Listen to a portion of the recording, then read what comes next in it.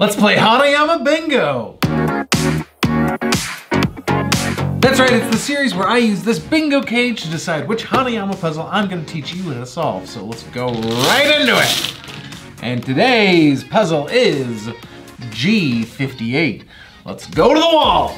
Alright, we're doing G58. That's B-I-N-G 58. The key puzzle. Let's get to it. Get out of your other stuff. Today we're solving the key puzzle. I don't know what that was. Okay, so here is the key puzzle outside of the box. You can see it consists of two solid brass-looking keys. One has the Hanayama logo on it.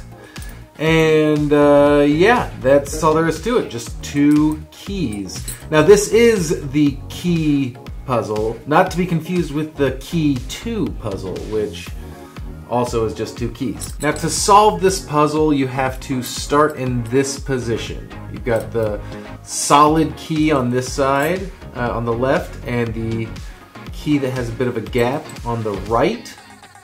And you're going to turn it and then move like this.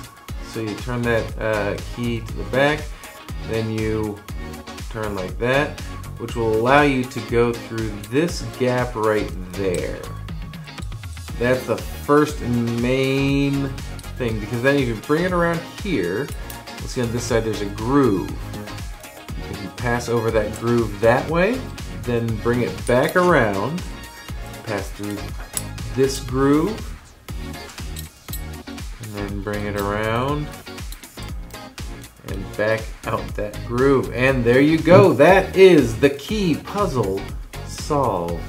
Now everyone knows the hardest part about a Hanayama puzzle isn't taking it apart, but it's putting it back together. So, you're just going to do everything in reverse. Starting with entering at the top of this. Then you're going to bring it around. Ha. And now you're going to bring it up and past that groove. Once you're here, you're going to turn it and get over that groove, and then back to the starting position.